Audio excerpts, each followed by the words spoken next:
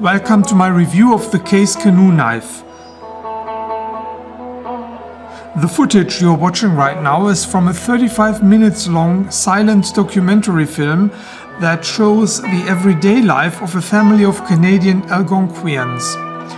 The film documents activities such as hunting, fishing, drying meat and fish, picking berries, manufacturing of baskets, buckets and moccasins. A large portion of the film shows the construction of a canoe with birch bark. Many Native American tribes made finely crafted birch bark canoes.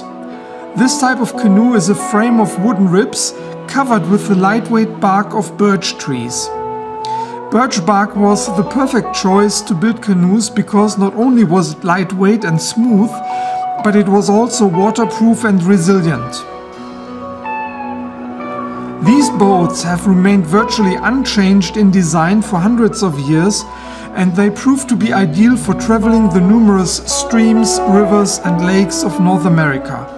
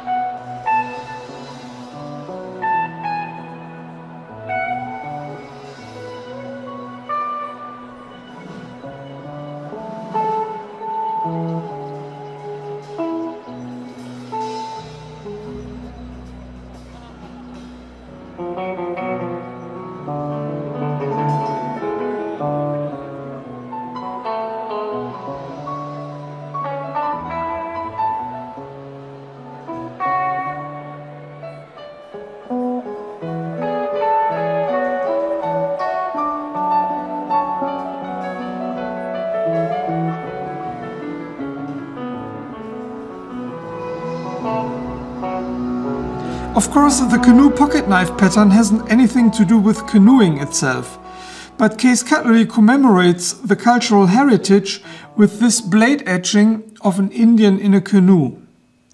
The canoe knife pattern is an equal end style frame with distinctive bolsters at both ends. The name comes from the fact that both bolsters curve up to give the handle the outline of a canoe. There are modern interpretations of this knife pattern, for example the Spyderco Diet and Micro Diet, or this one here, the bird wings slip-it. Watching the evolution and revival of shapes and styles is one of the most fascinating aspects of knife collecting.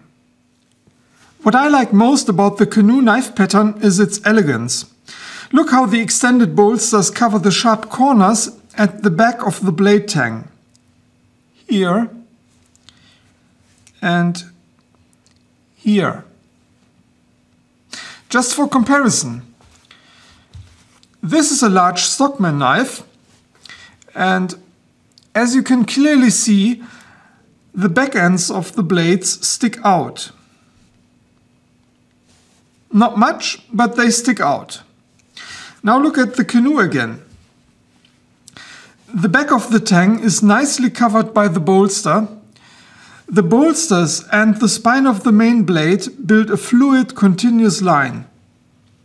Very elegant. And because I like this knife pattern so much, I bought a second Case canoe. This one is from the popular XX limited edition series. The standard version of a canoe knife comes with a large spear blade at one end and a small pen blade on the other. For those of you new to knives, a pen blade is also a spear blade, but only smaller. Pen blades are perfect for fine work. The original and primary purpose, however, was to sharpen quill pens, hence the name of the blade. In my opinion, this combination of blades is ideal for utility work, as they will accomplish just about any cutting task. To give you a size comparison, the master spear blade of the Case canoe has almost the same length as the spear point blade on the Victorinox Cadet or on the Victorinox Climber. But the spear blade on the Canoe is significantly wider. As for the overall size of the case canoe, the closed length is 3 5/8 of an inch. Apart from the different colors, these two case canoe knives come with different blade steels. First, let's take a look at the case model number of the knife we started with. 62131CV. The leading 6 stands for bone, the next number denotes the number of blades, and 131 is the actual pattern number. If you have watched my previous case knife reviews, you may be confused by the suffix CV. So far, I have reviewed case knives with stainless steel blades only, and all stainless steel knives have the suffix SS. Now, what does CV stand for? CV is the abbreviation for chrome vanadium, which is a special formula of alloyed cutlery steel. Basically, it's case cutlery's carbon steel as opposed to their true sharp surgical stainless steel. A lot of people prefer chrome vanadium over stainless steel because of its ease of resharpening and the better edge holding.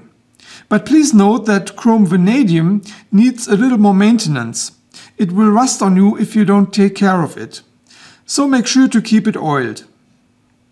A quick look at the model number reveals that the number of this canoe knife only differs in the suffix. Instead of CV, it ends with the letters SS. The model number doesn't tell us anything about the color though. So let's take a closer look at the different bone colors now. This one here is amber bone. You have already seen it on my large stockman. From a distance, it looks like stag, but of course it's jigged bone. The handle scales of my stainless steel canoe are also jigged bone. Now look at this stunning crimson shade.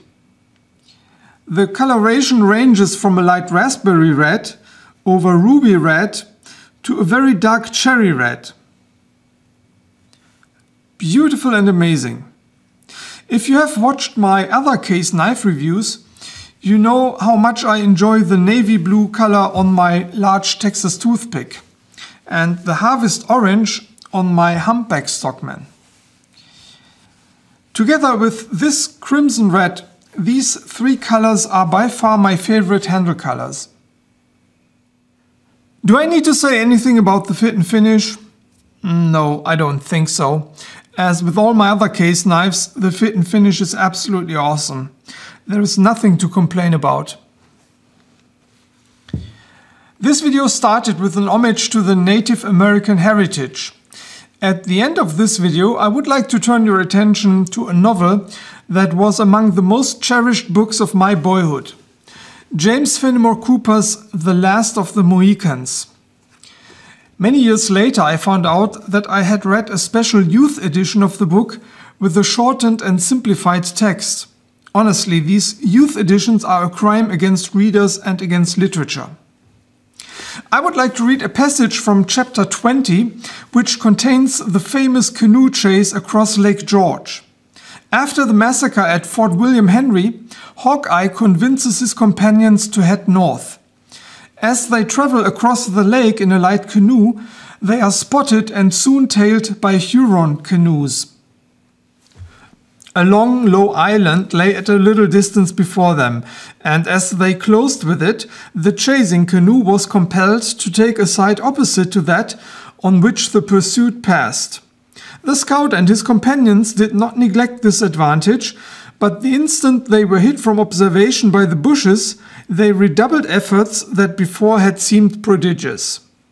The 2 canoes came round the last low point like 2 coursers at the top of their speed, the fugitives taking the lead.